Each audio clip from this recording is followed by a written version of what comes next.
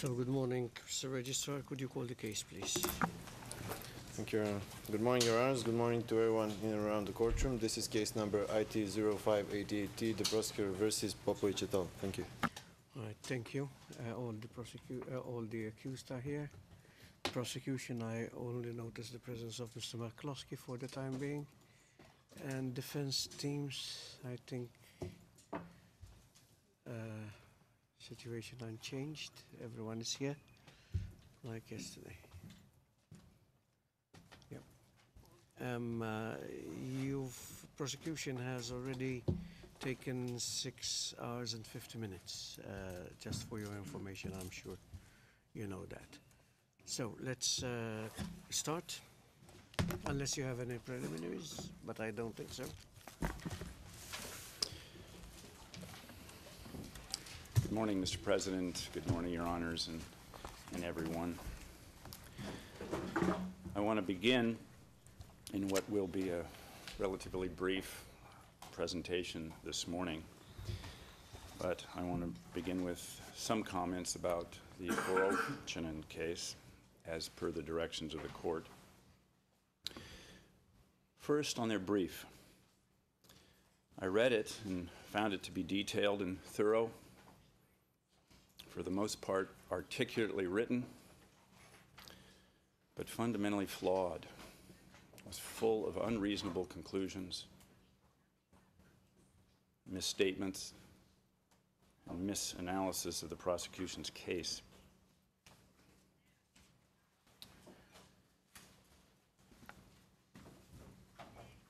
We absolutely stand by, as we always have, the legal proposition: if there are two reasonable interpretations of circumstantial evidence, one in favor of the defense and one in favor of the prosecution, the court must go with the version in favor of the defense.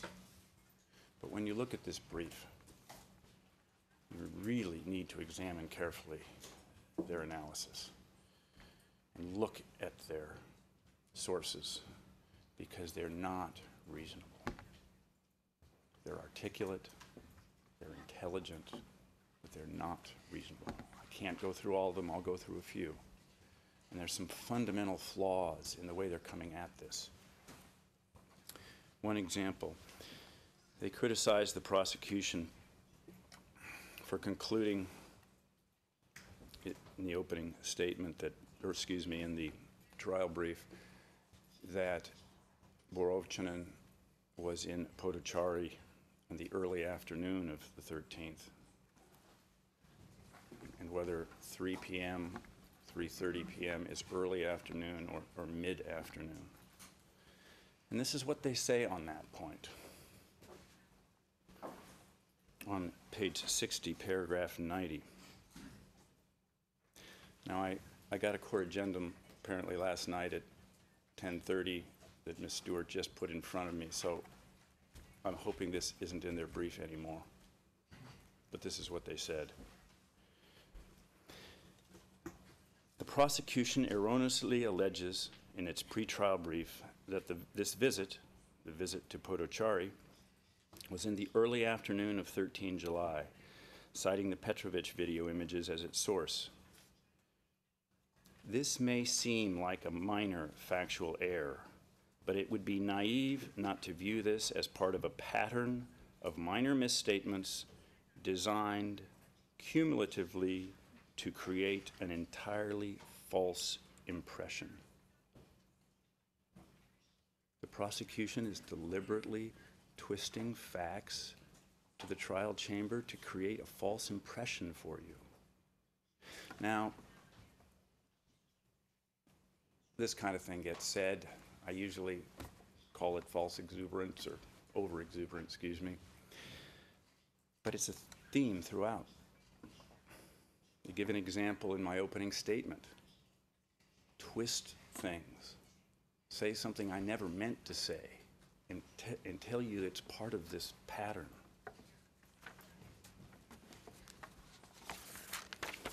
Another example of this that I need to respond to is that in paragraph 163, they tell you that we withdrew two second Shekovici witnesses and they call into question our motives for this and suggest that our claims regarding why we did this are specious.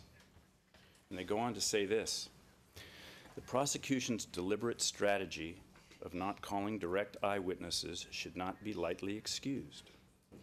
The question is, why would the prosecution do this? What tactical advantage did they hope to gain? What aspect of their testimony might prove inconvenient or exculpatory so as not to outweigh the potential incriminatory value of the testimony? Is it safe to draw inferences based on the circumstantial evidence, knowing the prosecution deliberately chose not to present eyewitness evidence? Paragraph 164. Well, please see our filings on this matter, filed 23 January 2009 and 16 February 2009. These witnesses had become under the authority of the court, of the state court. They had stood on their right to remain silent. First they were indicted, then they were acquitted. Mr. Thayer, myself, Mr. Vanderpury are licensed to practice law in the United States under the rules of our states and the District of Columbia. We are not, under those rules, allowed to use the force of process to call someone like this that is facing potential loss of their freedoms. And we stated as much. Yet we're having this thrown back in your face, and they want you to imply that it's part of this continuing theme of theirs. I hope we don't see it in the closing argument. It's unreasonable. You can handle it, but it shows their reasoning is over the top, and we see that. Look at the way they've analyzed the two Kravica warehouse witnesses. Completely off the mark, completely unfairly. And it's not just the prosecution, as I said. They state 3 times in their brief, at paragraph 89, 101, and 186, something along the lines that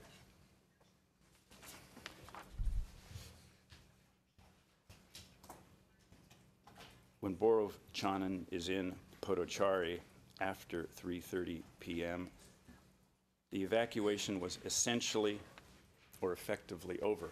They say that 3 times in those 3 different paragraphs. And if we look at PO 2986, it may come up on the screen, I'll take you back to part of that video that was shot by Petrovicius, which, as we know, Borov Chanin was right there. There's a huge line of separated men next to a huge line of buses. He wasn't there for that long, under his own words, a half an hour, 30 minutes. The time stamp seems to reflect that. So he's there during a crucial time period, not when it's essentially over. They based that on the statement of Van Dyne, who said that something about the large group of people is no longer there. Well, remember the large group, some 20, 30,000 people in a couple of photos. Well, that's true, but there is still a lot of work to be done. And that statement is just not reasonable, that it's essentially or effectively over. He's there during a critical period, separations, of the horror of what's going on. And he's got his cameraman with him who's editing out the various bits of horror that we know. In addition, I've got to go briefly into private session. Let's go into private session, please. Because I want to just take you to very significant changes from the statement of Mr. Borov Chanin, which I'm sure you've carefully gone over, the statements that he gave to me over 2 different statements with several days in between. He's a very bright, very capable police officer, commander, that came into this well prepared. This was not where he got picked up and and suddenly talked to in an interrogation room. And as we've stated out in the brief, he had a very well thought out but flawed defense that, under his version, basically freed him of military responsibility. And it went like this: that he learned, he was ordered by General Mladic in the early afternoon of 12 July, right before anything is really happening, I believe, in terms of the busing, to take his units to Zvornik. Not towards Zvornik, to Zvornik. When he told me that in the interview, to Zvornik, I asked him, well, where in Zvornik? And he said, the Zvornik Brigade headquarters. You can see, as we cite in the brief, I was astounded by that because I knew that his units were stationed along the road. We'd had the first public version of the Popović video for a long time at that point, and I knew that the critical point that was needed at that point, at 12 July, was that road, not Zvornik. But he continued to push that theme. And of course, he acknowledged that he was along the road on the 13th and came up with the story that as he set off, it became dark, even though he said he set off at 4 p.m. And it was too dangerous for his troops, his Pragas, his tanks, to go up to Zvornik. They've been sending women and children along that route the entire day. The only really dangerous part of that route at that point was between Konjević Polje and the Drinjača River, a few kilometers that Borovčan's army couldn't manage. Well, it was an absurd comment. And then he tried to explain that he got stuck and had to stay on the road. And then he said he got orders from the MOOP. So now he's under the command of the MOOP. And I said, well, are you under the command of the Army? And he goes, no. So he's not under the command of the Army anymore. And then he comes around, no, I am for combat purposes. So he's stuck in this terrible place he's gotten himself in. Makes no sense. However, he has now put himself with orders into Zvornik, saying that he's now left Duškojević and his other units behind, no longer in command. And he's not working or doing anything with the army. He's stuck in limbo along the road. This was his defense.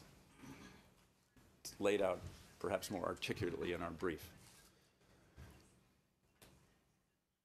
Well, now, the brief comes completely off that, as far as I can tell, and is now repeating what we see in his reports on the matter, that he is ordered by Mladic to go to the road. And he takes his troop to the road, which means there's an acknowledgement, even though there's no evidence of it, that all of that material that he told me were lies. Well, it's obvious they were lies, so now they're agreeing. Unless they're not, we'll see that, oh, maybe the stories of being too dangerous to go to Zvornik and being blocked and all that is still at play. But I don't think so. So this is a radical change, trying to make the story more reasonable. And at the same time, the story switches to, yes, he is issuing orders to Duškojević to take part in the evacuation, which, if you recall my interview, he doesn't want to have anything to do with Duškojević after he leaves Potocari. That's Duškojević. He's working with Momir Nikolić. I have nothing to do with them anymore. Now, that's changed after testimony in this case, that it's uncontroverted, no reason to lie. He's now acknowledging he's issuing orders to Duškojević. There is no more indicia or indication of command than the issuing of orders. He stays in the Bratanac area on the 13th, the 14th, as does Duškojević, both in Potočari, his troops, and along the road. No question. He is in command of Duškojević and his troops and in control of them. They make an amazing allegation, which Mr. Borovčanin never made to me. As a military man, I can't imagine him trying to tell me this. That, oh yes, he was issuing orders, he was present in the area, but he was not exercising command or control over this unit. Nonsense. That would violate the rule, the law, common sense. It's completely unreasonable. We see him in Potočari on the 13th when this awful stuff is happening, and his commanders are on the field separating people.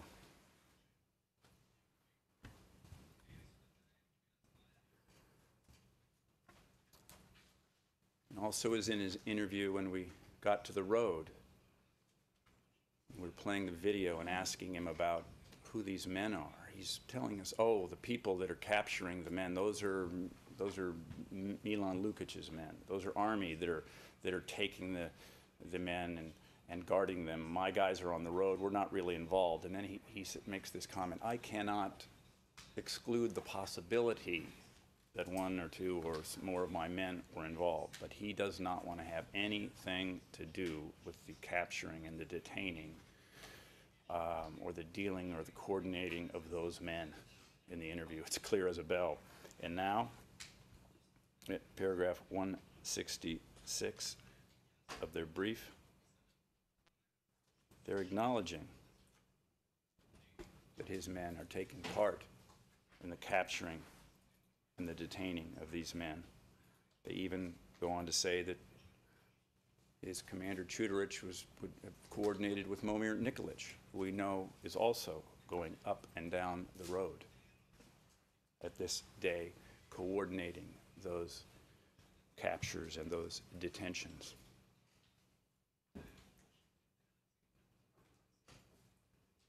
So this is another radical change where they're looking to the common sense view of the evidence and undercutting significant parts of the statement of their client.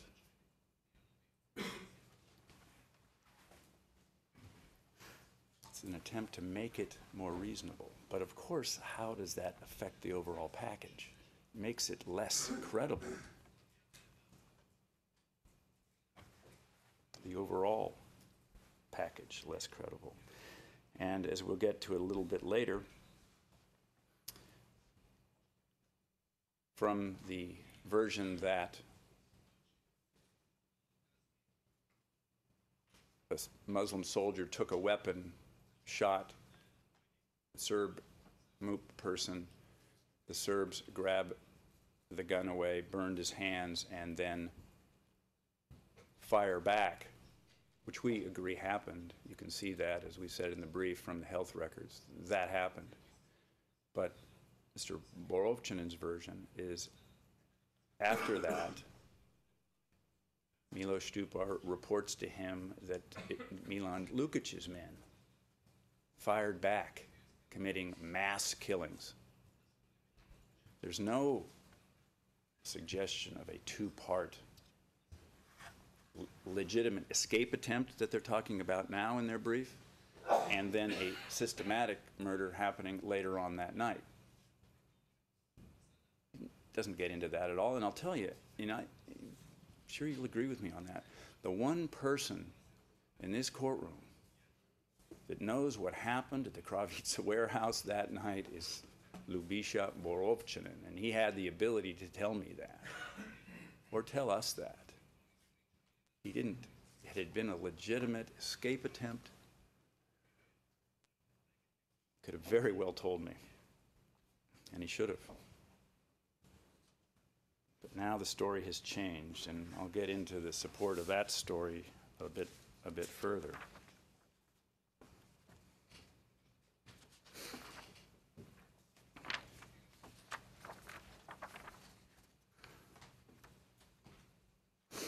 Let me go to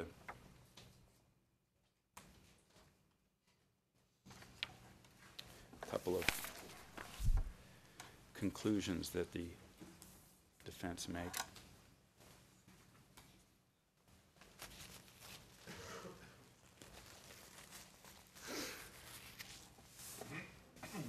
Page 23, paragraph 41.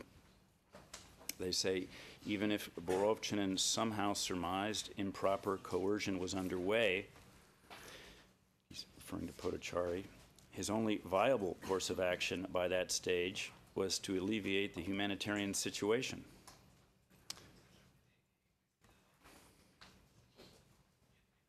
Well, let me tell you what his viable options were. And this is important because I'm sure in our lifetime we're going to see international troops in this situation again, refugees coming in. The Geneva Conventions are clear.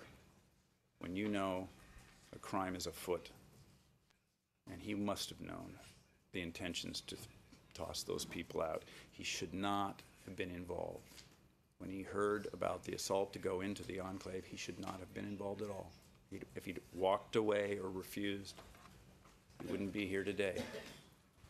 Now, as we've always said, part of this assault had a legitimate aspect. So let's give him the benefit of the doubt, even though he knows what's going to happen when he gets there, that they've focused on the population, and they're going to toss him. He takes part in going through the minefield, and he takes control with the VRS of Popović. That by itself still leaves him time to get out. Does he get out? No, he doesn't. He could. He did not now, once he found out and was aware that this, and was ordered to take part in the separations and the forcible transfer of the population. It is not the prosecution's position that he had to try to prevent that. He did not have the military capacity to take on Mladić and Mladić's VRS. I don't expect that. I don't think the Geneva Conventions expect that. But what they do expect, and what he knows by training, is that he should not have been involved. He could have done what the ICRC did in Jepa, Srebrenica, and just refuse. Just don't take part. He could have also done what the Dutch did. He could have helped the Dutch. He could have put a security cordon around to look after those people, those civilians, and maybe those 9 guys wouldn't be dead, and the 10th person that was shot up against the wall, and the other horrors that happened wouldn't have occurred if he'd helped Van Dyne and Rutten and Koster and made it clear to them, hey, I don't agree with what's going on, I'm going to help you. At the very least, keep his men from separating people. You recall Van Dyne, his men were separating people from the first moment of on the 12th of July, and it went all the way through the 13th.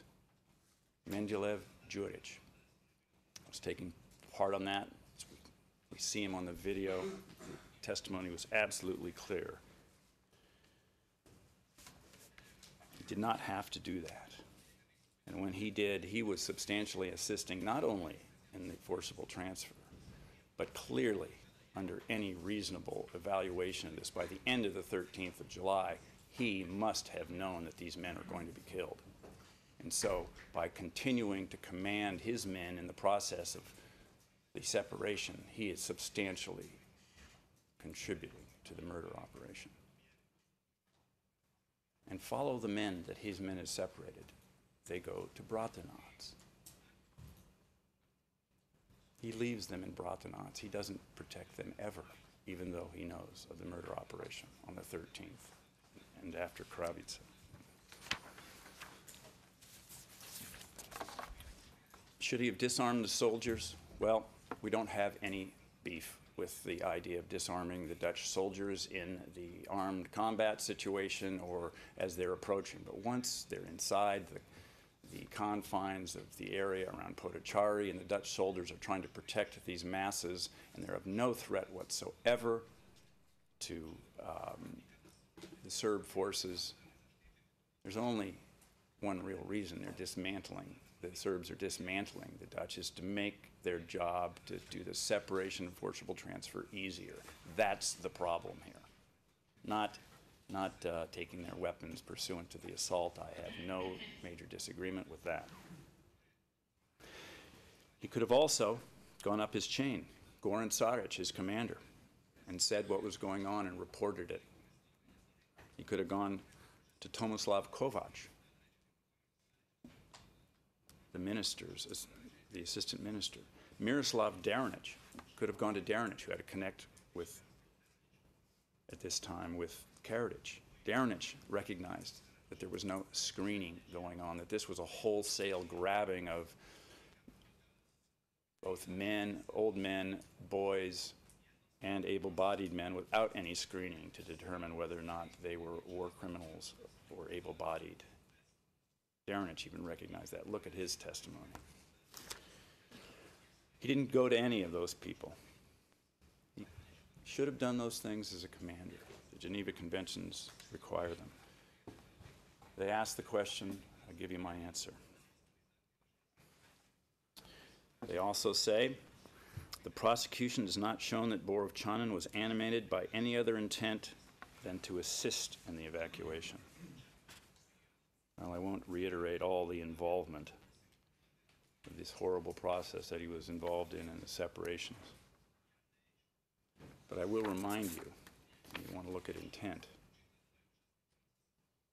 Look at his false statements to me, insisting that Yevtich were taken away from him, insisting that he was just visiting Potočari to take care of a bus situation on the 13th. His false statement saying he knows nothing about the separations. He's lying to me about that because he knows that these are all crimes that he is involved in and his men are involved in, and it shows a consciousness of guilt. That shows his intent. He also acknowledges now that his units are working closely with Momir Nikolic and Radislav Jankovic. Of course they are. They're doing the same thing. And remember, we have a clearer picture now that he's acknowledging he's taking part in the detentions and the capturing of the men in Sandici.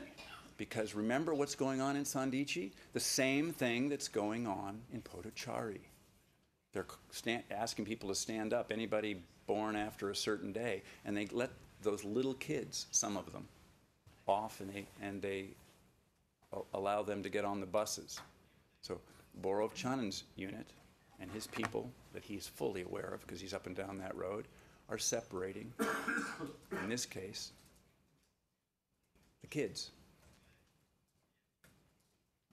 They're taking IDs, they're not taking any names, they're not giving them any food, they're not giving them any medical. Horrible things are going on. The people that we see on stretchers, remember the forensics, they found stretchers in Glogova. Do you think that the people, the Muslims that came out on stretchers were carried all the way to the Kravica warehouse? No. There's evidence in this case that shootings were going on and killings were going on in Sandici. So the same things that are going on in Potočari are going on in Sandici. He is under the command. He is commanding the bulk of those units along the road. He's commanding a significant part of the units in Potočari. It's the same thing.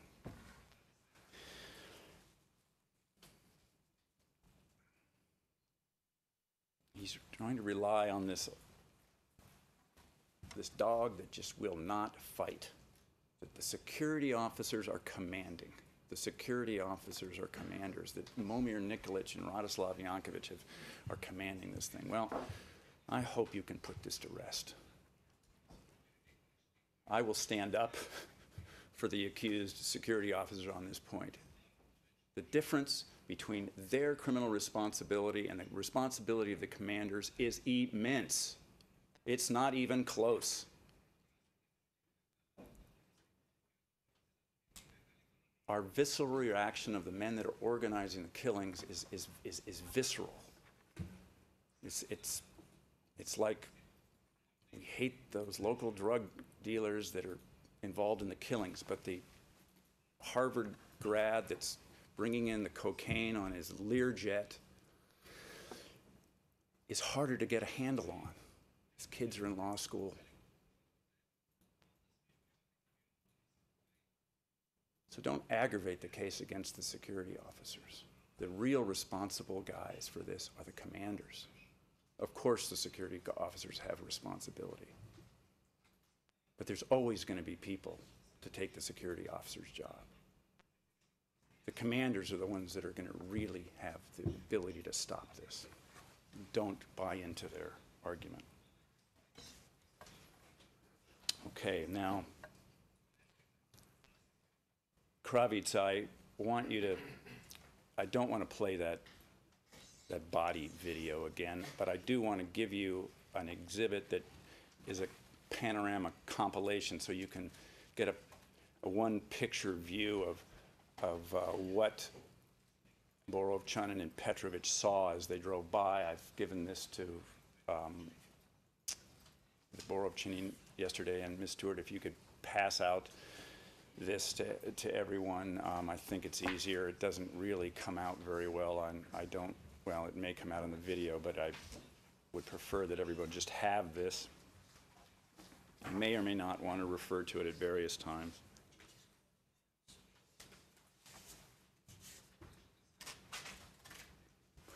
Now,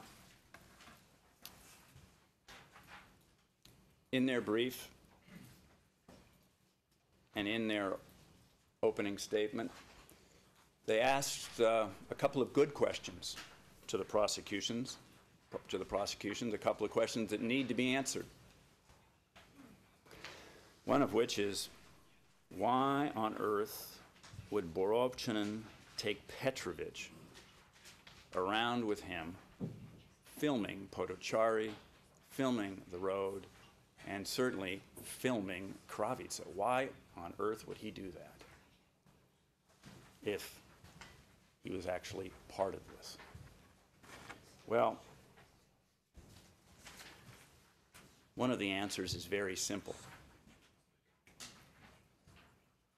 He received, as he told me, a written order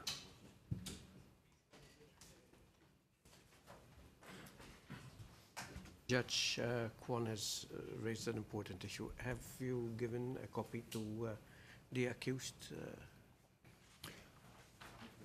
I would trust the defense counsel to have done that, but we have copies for the accused as well. He has a copy, Mr. President. But all the accused should have it, though.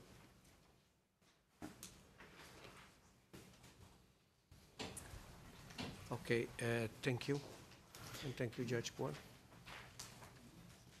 You can proceed. Thank you. So the question of why the journalist? Well, he told me in the interview, page 51 to 52, that he received a written order from Goran Saric to take Petrović with him. Well, there's one reason. He's following orders. Also, we know from his stunt on the 12th in front of the cameras, propaganda was very important for the Serb cause. They needed heroes. They needed to report back that there were men in uniform doing their job for the cause. And so they needed journalists they could trust to shoot film, they could trust that they could come back and play. Well, they trusted the wrong journalist. Because we see, even before Petrović gets involved, Borov-Chunin is handing out cigarettes to children, but we also see in the back petrified Muslim men. And it's part of an arrogance, a stupidity, as well as the propaganda effort. People committing crimes make mistakes. This was a stupid mistake on their part to be doing this, as he fully understands now. And for why he would have taken him and not done something about it to the actual Kravica killings, well, having your men suddenly shot and killed by a Muslim when your men are supposed to be doing the executing, that may make you forget immediately what exactly is going on as you rush down there to take care of the problem. And you have your trusted person who is there to edit out any issues. Well, there was a lot of editing going on in that movie. There are 24 seconds of the film shot at the end, which should be, if you look at the testimony of Tomas Boastic on this, there's 24 seconds of a blackout and other items played that should be that section right after the bus in the last little open room that gets cut. 22, 24 more seconds. I wait for the phone call that that material gets found.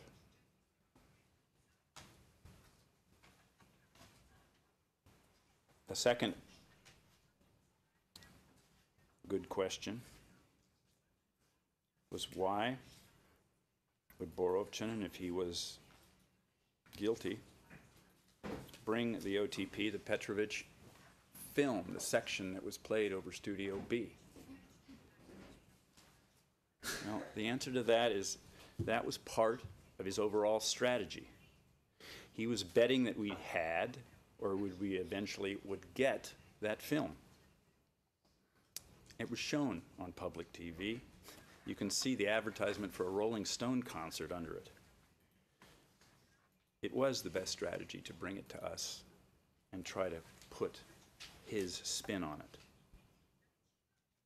But then why doesn't he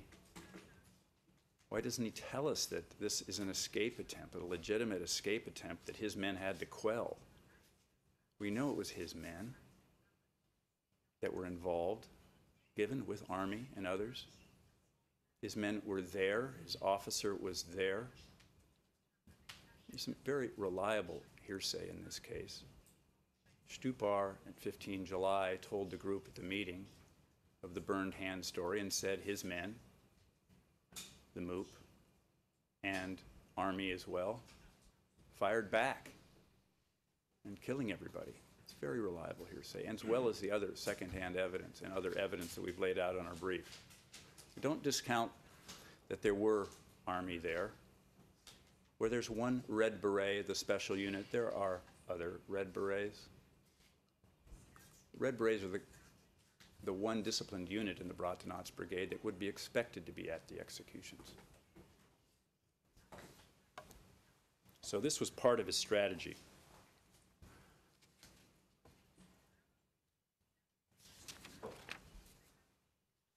And he's come off, as we've said, that first statement to me as part of that strategy,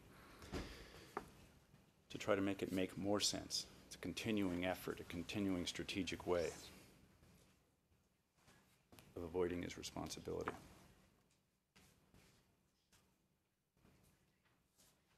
Now, I've spoken briefly about Mr. Popović and his control of the road on the 13th. That is in the brief. I think that is clear. Yes, there will be some Army people at the Kravica warehouse. We don't find any Army folks in Sandici or along the road, and the documents indicate this is a MOOP operation. Popović, his tanks, his 2 anti-aircraft, his mortar platoon, his soldiers from the various companies, they're the ones that are there. They're the ones that are in control.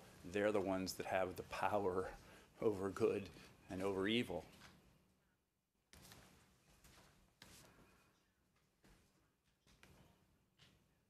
It's paragraph 189 where the defense acknowledged that Chuderich would have coordinated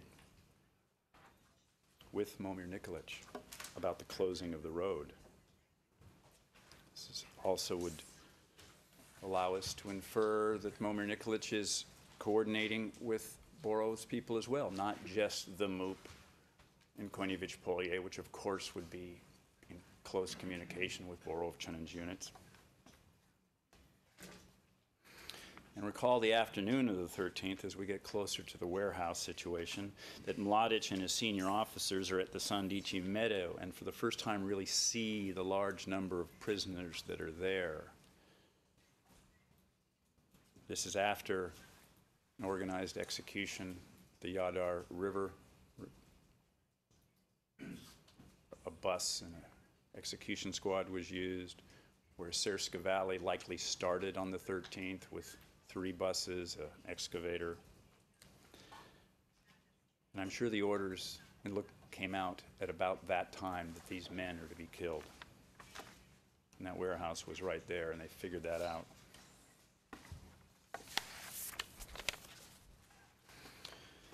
Okay, so we have Borovchanen in control of the road. We have him coordinating with the army. We have Mladic and the group passing through. I think we can definitely infer they gave some orders. Let's see how far we can take this inference. You've got to look at everything that happened that day before you can make the inference. Well, as you know, Petrovich recorded the video, and we got snippets of the radio conversations that Borovchanen is having with his men. One of them is stopping the traffic along the road. Now, if you evaluate that, and you look at the timestamps, which the defense agree are accurate,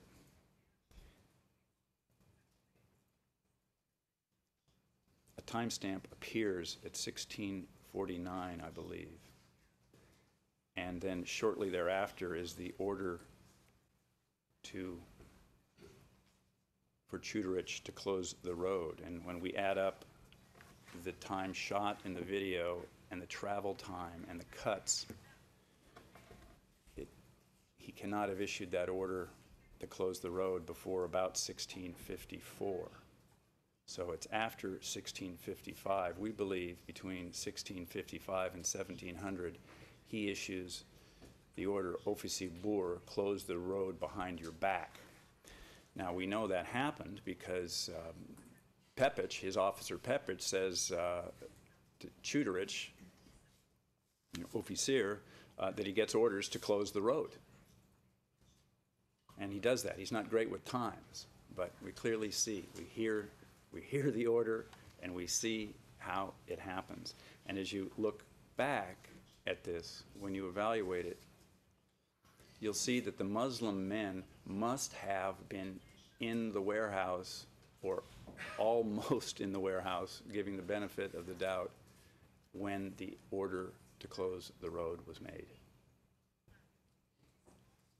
And I'll get to how you can figure that out. It's in the brief, but this can be complicated.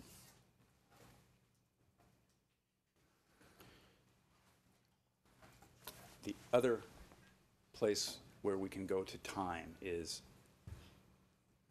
we know from the Bratanats Health Center that the first soldier that's wounded in the burned hands incident, as we call it, gets to the health center at 17:30 hours, at 5:30 p.m.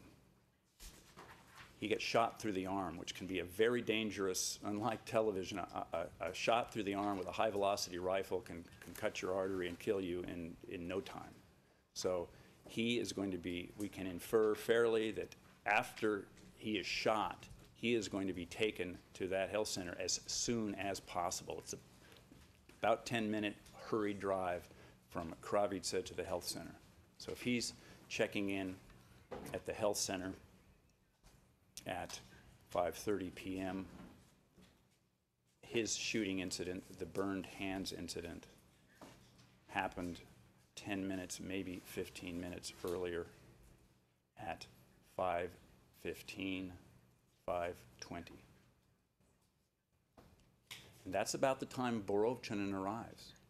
Shortly after that incident, 5:15, 5:20, thereabouts, because he hears it immediately. He's in Sandici, according to the video. He says he's a little bit farther away, but no matter what, he's going to be coming there as quick as possible, and there's no way to get him there less than about 3 minutes, no matter how far he is. So he's getting there shortly after it happened. 5:15, 5:20, give or take. And when he gets there, we see this. Many bodies piled up.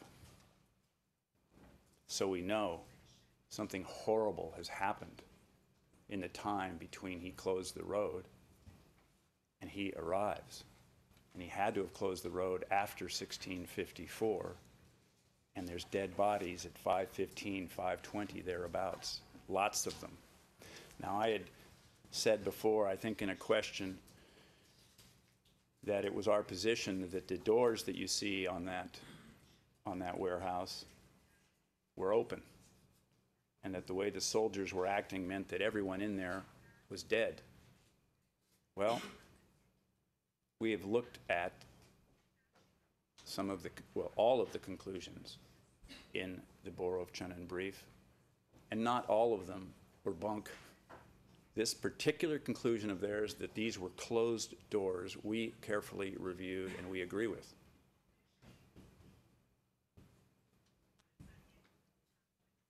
You'll see if you look at this very carefully, you'll see other pictures shot through those open doors, and the windows in the back of the warehouse cast an eerily similar look as this photo.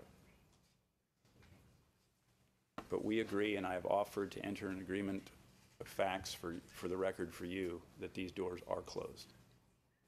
So we cannot now conclude as easily as we could before how many people are dead, except that group of 15, 20, 30 that we see scattered all the way from one side of this photo to the next. That's a lot. And as I read the Popović brief, they fundamentally agree with our times. They leave a little more space, but they fundamentally agree that the shootings happened between 5 and 5:30. And it's necessary for their new defense that this was an escape attempt. So the question now, the big question that we get to when you can go through this and you listen to my colleague is this all there is? Is this an escape attempt? Or is it a full execution in process? Well, to answer that question, you go to the two survivors. They answer the question. It's why the Popović team understands that. It's why they attacked the particular survivor, the one in the west side, or as they call it, the right side of the warehouse, so vociferously. Because under his testimony, he goes into the warehouse. His group is the last group. The other side is already filled with the other survivor in his group. And the last man that comes in and packs that warehouse doesn't have a place to sit. And the Serbs open fire on him and open fire on everybody, and the shooting goes on and on and on until nightfall. Now, that is not an escape attempt. It's not the burnt hands incident. That is an organized and systematic execution. Now, what support do we have for that? Well, that's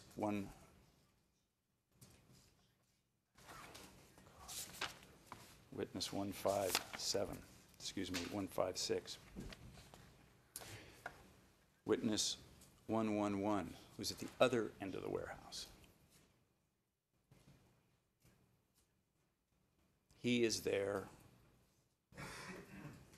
and then suddenly outside the warehouse, he hears automatic gunfire and all hell breaks loose. He's not exactly sure where it's coming from, but it's close by. He hears automatic weapon fire, and crucially, he hears hand grenades. You don't use hand grenades to quell a burned hands escape attempt. When your soldiers are all around you, you're not going to pull a hand grenade and toss it at the guy that's got the weapon. So if hand grenades are used in the early part of this execution as described by 111, it's a significant indication we have an organized execution. What other evidence do we have of hand grenades? Well, Borovchanin himself in the interview tells us that when he hears over the radio that there's something terrible's happened, he hears detonations in the background. So, and then when we see him on the Petrović video walking around Sandici, this is after he's closed the road. Listen to the tape. You can hear automatic weapon fire and explosions. This is shortly after he's closed the road. Celic, this Serbian MUP guy that's there, that sees the column walk by, also hears hand grenades at this point. There's no hand grenades used to quell some minor burned hands situation. The use of the hand grenades and the other heavy weapons, look in that side of the warehouse, is a key and important and significant indication in this. And let me show you, you may recall the Nicholson video, which I believe is PO 1575. We've got an exhibit to show you.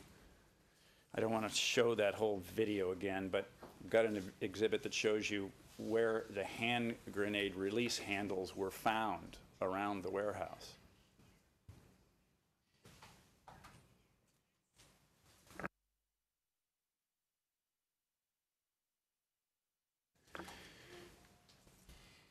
Several of these handles were found outside the two back windows, so more indications of hand grenades.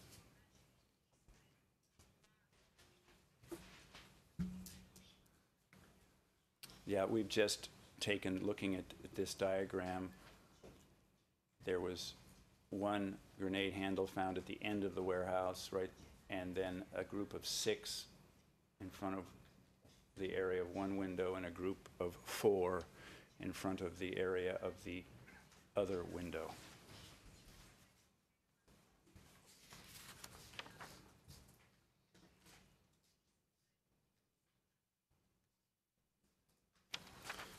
Now, I probably don't have the time to carefully go through the testimony of 156 and 111, but the only difference really of significance for your consideration is that after the shooting erupts, 156 says that it stops at nightfall, whereas 111 says it stops after a while, and then the left hand. Okay, I'm out.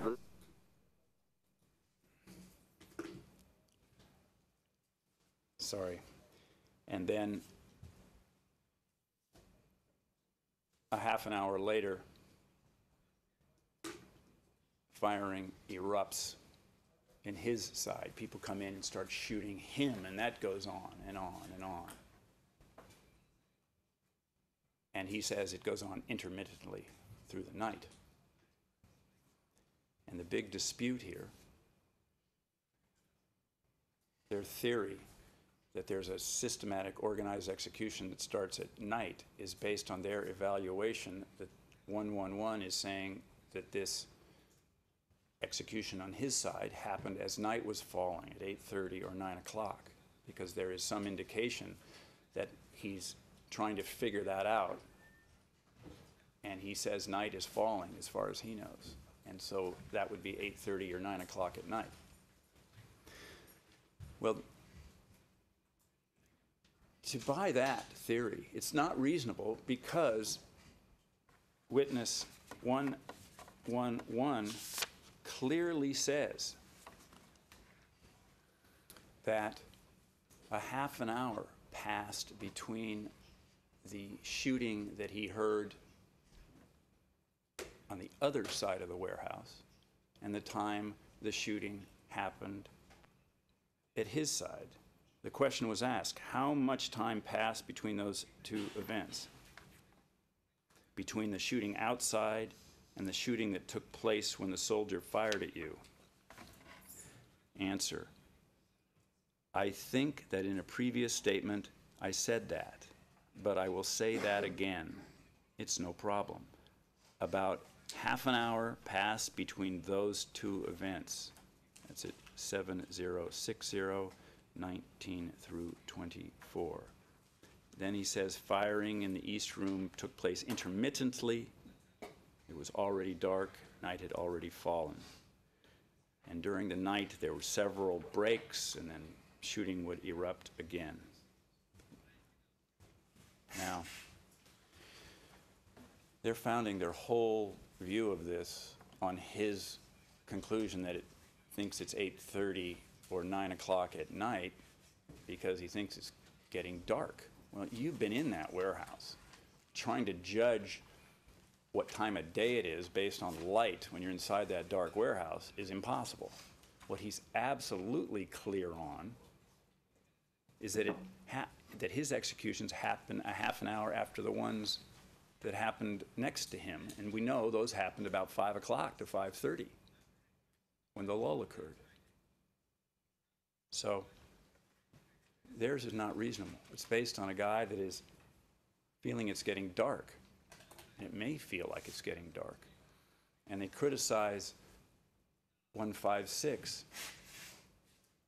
After gunfire erupts and hand grenades are thrown in, can you imagine, what can you hear?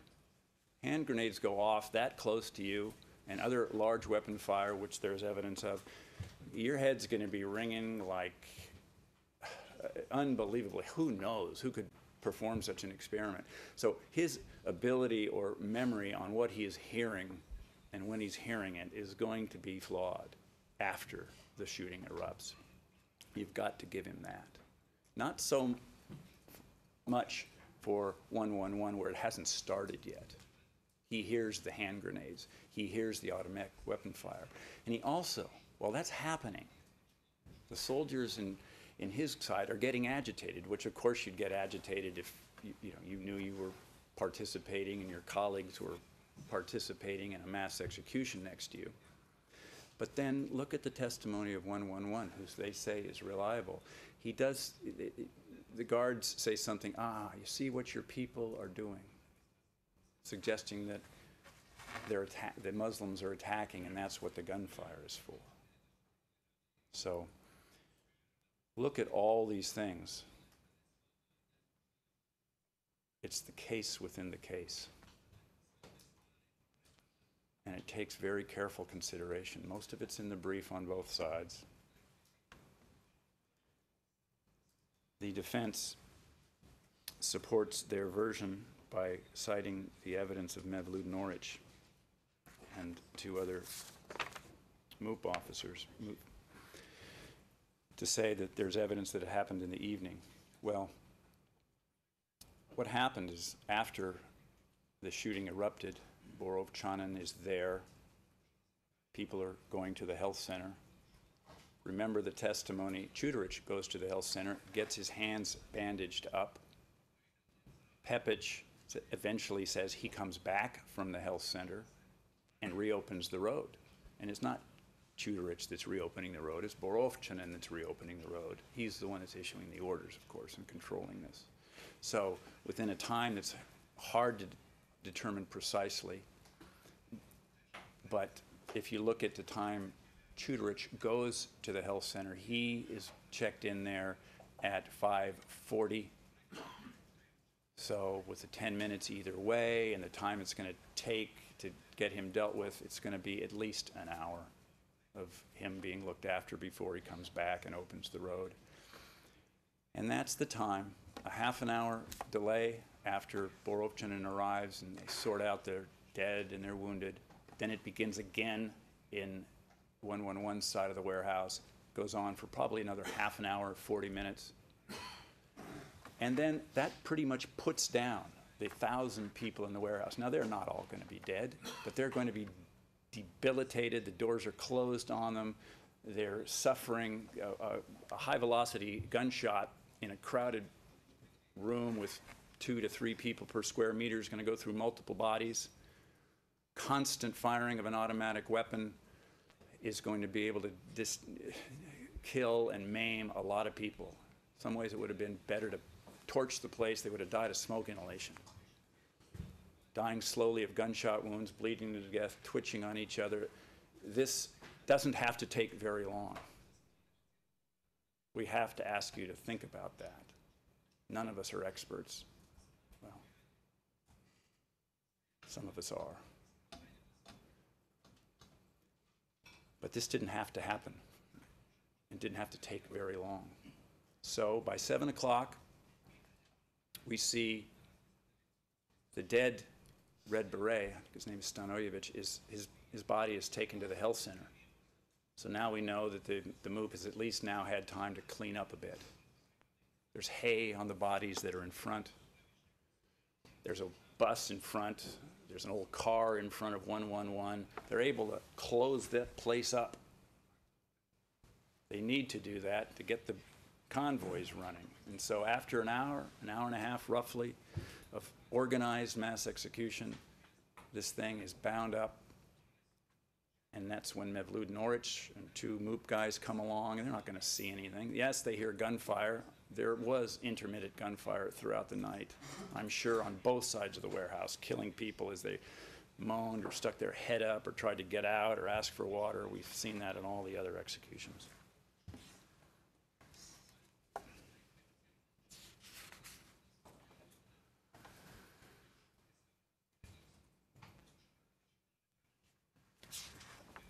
The main difference,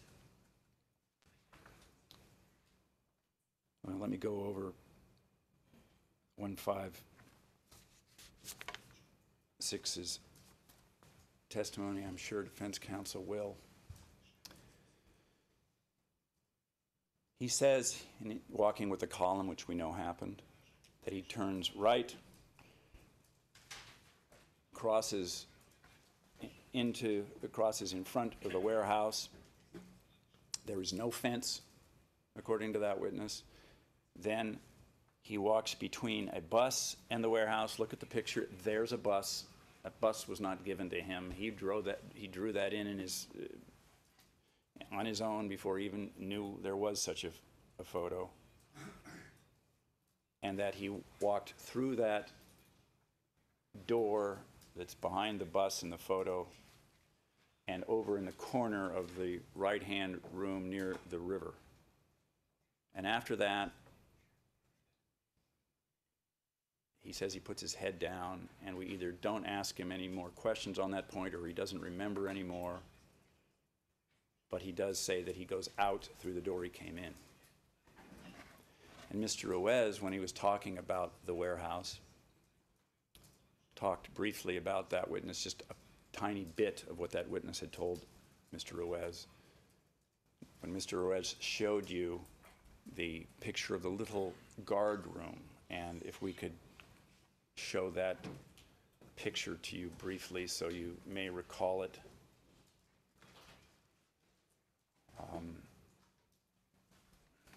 Stuart should be P02103, if I'm correct. This is the guard room that Mr. Ruiz talked briefly about, and he repeated a tiny snippet of what this witness had told him. Basically, that the witness had managed to get into this room and protect himself from the firing. Now, we have the witness testifying that he goes in the far right-hand corner, and we have Mr. Ruiz saying the witness told him he went into this room to protect himself from the firing. The fair inference from that, and we have the witness saying he went out through that door when he finally got out, the one that you see on the photo. The fair inference you should make is that the witness managed to get across sometime after those executions, or even he managed to get through his way as he's trying to get out of those doors and manages to get into that room and hide. Not that he totally has two different stories, which will be the defense version, I'm sure. And the fence. The fence is a big part of their brief when they discuss this witness. There was no fence. This witness clearly said no fence. This is I'll show you a brief blurb about that fence. Ms. Stewart could hopefully, you may remember Mr. Nicholson's video. This is the only way to get you to see this fence, and you need to take a look at it, because there clearly was a fence there in January of '96, this little fence that they lean up against these older bars that had been there a long time. But this is a little weak fence that could have easily been kicked over to allow these hundreds of Muslims into the warehouse. And you can look at the Popović picture. There's no fence there. That's when the witness is there. And we stand firmly behind the witness's recollection on that. And we'll show you the fence we're talking about so you can see it. Ms. Stewart can run the video, maybe still it on the fence. Okay, there it is. It's the shorter one of the two. That was in the wintertime pictures when Mr. Ruiz was first there. This is April '96. If you look in the exhibits, you'll see the wintertime January. There's a shot of the fence too. Unfortunately, it's impossible to conclude from these photos whether or not Popović could have shot over the top of this fence, so that's why you don't see it in the video, or whether you don't see it in the video because it wasn't there. In any event, the witness is reliable. The fence could have been kicked over easily. There's no way they would have walked all this group around to come into this circuitous route when they can kick over a little fence. So that is particular criticisms don't fly.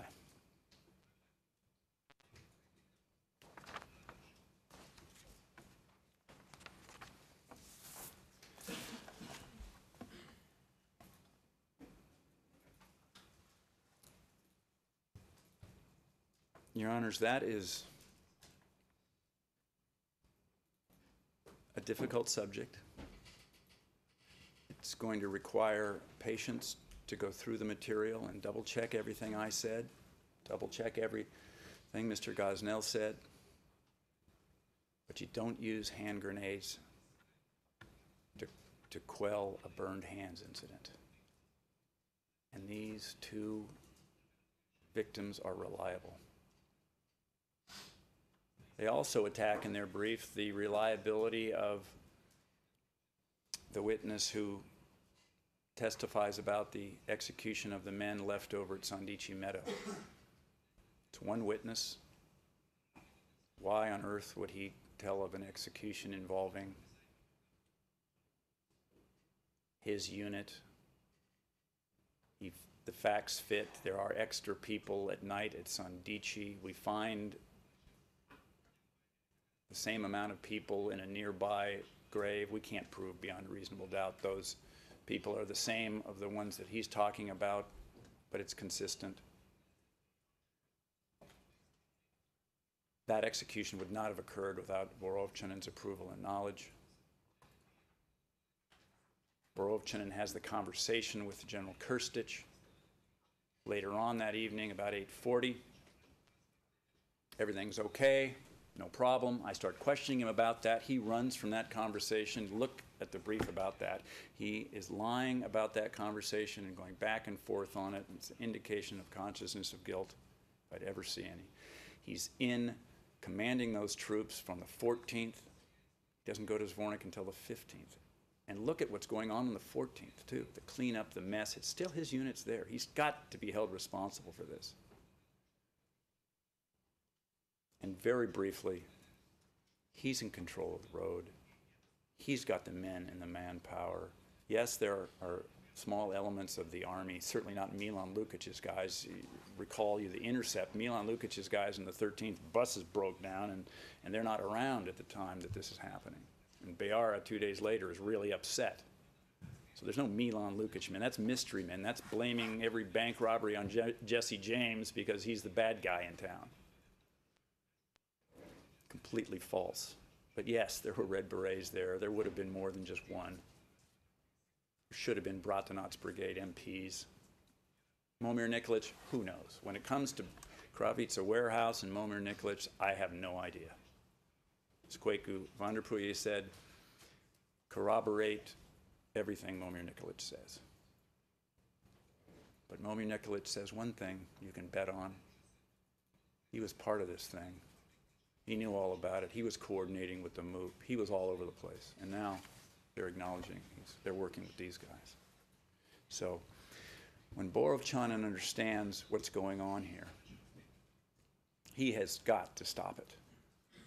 He had the opportunity when he came back to the warehouse to stop it. He had the men, unlike in Potocari the day before, he had the men and the material and the means to stop it. He didn't. The Geneva Conventions require him to stop it. He is guilty of 7-1 for not stopping it.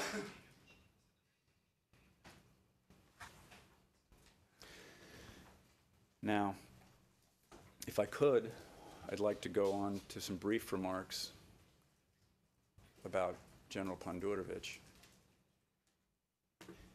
If I could.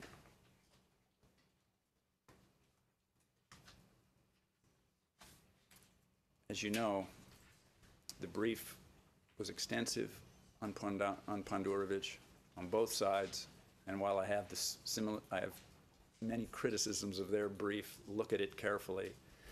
Their arguments are the arguments they've made from the beginning, that they made from the witness stand. There's no mysteries, no real last-minute curves. You've watched all that. You've seen it recently. You've seen me cross-examine General Pandurovich. I don't intend to take you through all that. There's no need to. But if I could get a break now, Mr. President, I could assemble my few remarks on General Pandurovich, and we'll come back and finish this up. Sure. We'll have a 25-minute break. Thank you. All rise for you.